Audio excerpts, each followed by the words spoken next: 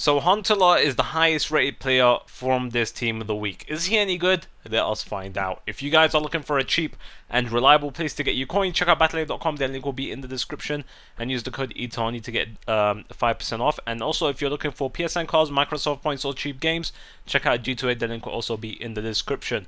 So inform HUNTELAAR, he's not going for much. He's going to go down in price as well. So a lot of people are going to be able to use him, but are you going to see him often? I wouldn't say so. Now, let us talk about how slow he is. This guy is slow.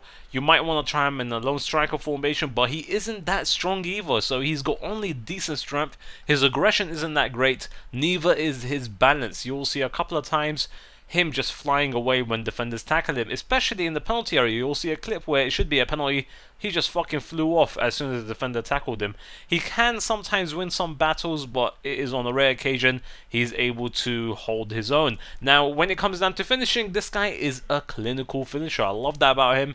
And also, outside the penalty area, he wasn't useless. His shooting is pretty good. You'll see in his in-game stats, or on his card stats, it shows that he has some pretty awesome shots. But from long range, I have to say, they ain't as amazing as you would think. So when it comes down to Fernandez, I felt he has better shooting than HUNTELAAR. I don't know, it's just my opinion. But finesse shots, this guy has a finesse shot trait, and I thought it was pretty good when it came down to, you know, trying a finesse shot with him every now and then. But one thing I really liked about him is his weak foot. It seems like it's as powerful with his right foot as his left. So I know he's right-footed, but his left felt as good, so it doesn't really matter which you're going to shoot with. Now, one thing that really took me by surprise is his free kick accuracy. It shows in his in-game stats, this guy shouldn't be exactly that great at free kicks, but he scored me a couple of free kicks, which was really surprising. Maybe it comes down to how powerful his shots are and how close I was to the goal. But still scores me free kicks. With that sort of free kick accuracy, took me by surprise. Now, moving on to his cons. This guy is slow. Like I was saying at the start of the video, this could be the biggest turnoff to a lot of players because they want someone pacey, and even if he's not that great when it comes down to pace, you would expect him to have a bit of dribbling, and this guy does not have dribbling at all. He doesn't know what dribbling is.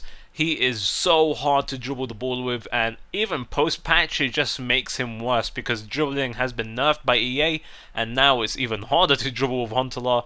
And to make it even more worse, he has no agility, so it's so fucking hard to turn with him. It is just so hard, and it's not that enjoyable to use post-patch when it comes down to using HUNTELAAR. He also has only 3-star skills, so it really depends on your playstyle. But if you love to dribble, if you want someone that is a bit more pacey, you are not gonna enjoy using him. Now, is he any good? Do I recommend him? He's an okay player, but do I see myself using him again? No, because there's better strikers to use than him, and for a lot cheaper. So, hope you guys enjoyed this video. If you did, I'd really appreciate a like. Let me know in the comment section below who would you like me to review next from this team of the week.